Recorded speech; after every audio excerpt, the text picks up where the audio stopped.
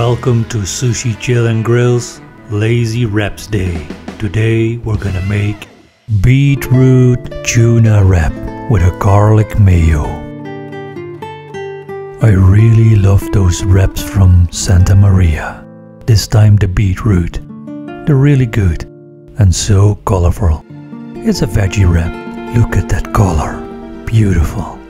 And we are gonna make a delicious wrap of it. Now for the tuna. It's just canned tuna, simple and lazy, but we're gonna mix it with some garlic mayonnaise.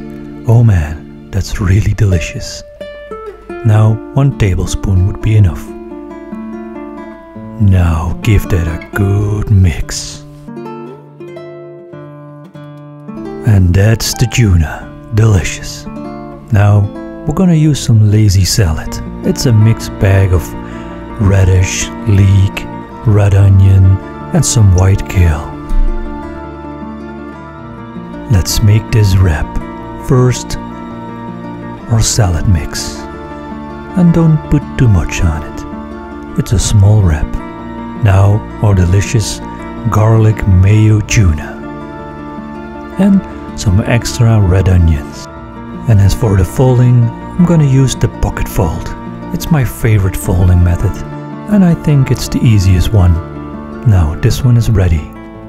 Now we're gonna slice it in two and have a look how it looks on the inside. And there you have it, my beetroot tuna wrapped with some garlic mayo. Delicious. Thank you for watching. I hoped you liked my wrap. If you're new, subscribe to my channel, give it a like, and leave me a comment. I always read my comments. And as always, see you next time. You can also find me on Instagram, Sushi Chill and Grill. See you there.